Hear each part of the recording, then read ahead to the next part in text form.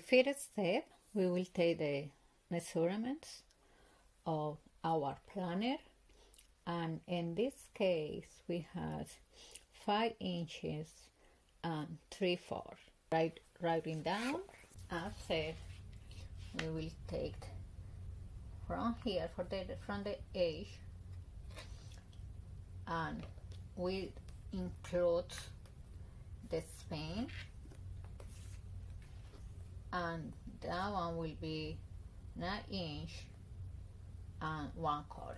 Iron the fabric we want to use it for this project, and then on the wrong side of the fabric, mark the measurement we took and add 1/2 inch in each side for sewing the seams later.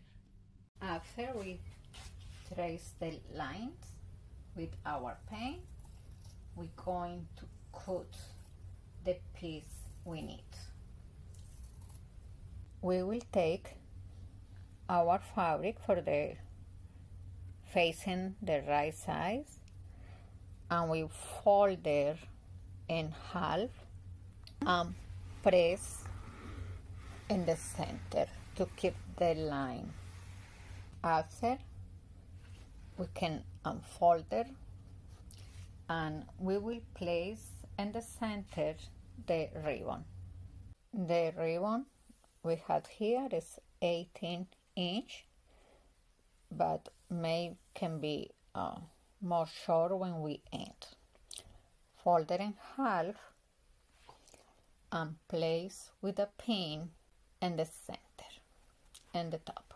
We have here a small piece that is a 3/2 inch, and that one will be for the pen holder. I will sew in here in the sides, then we will fold it in half.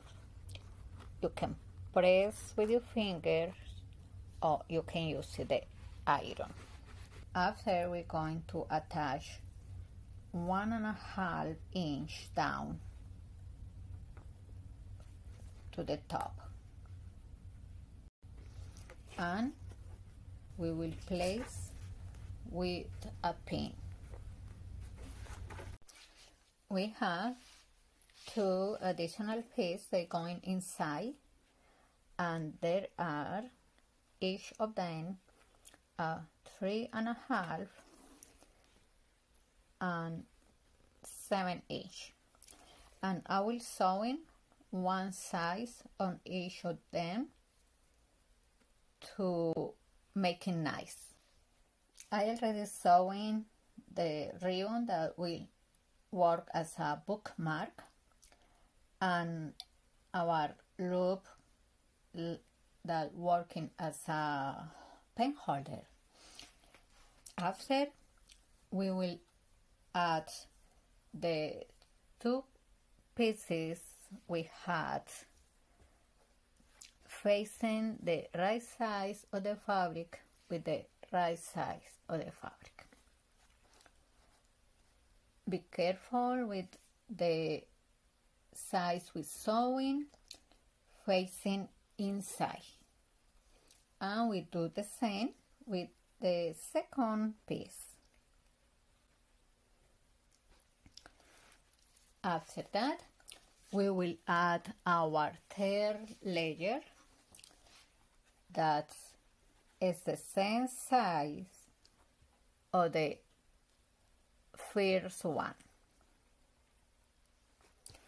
To keep in place, we will place in some pins around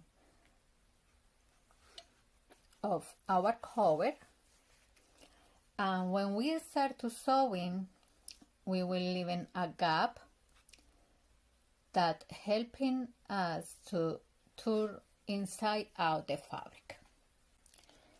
If you enjoy this project, please give a like and subscribe. And now we're going to the machine.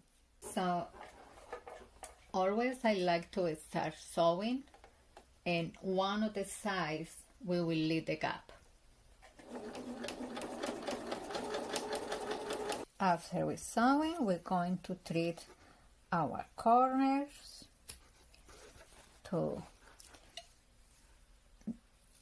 make the corners look better. And we had our gap here, and we will get a corner, the another part of the fabric, and turn it inside out. Be patient, and you can see all you asked for. How wonderful piece of project it is. And if you need to use it, some tools to bring the corners completely out, that's okay, because this one looks so cute. I think so. This is a wonderful project.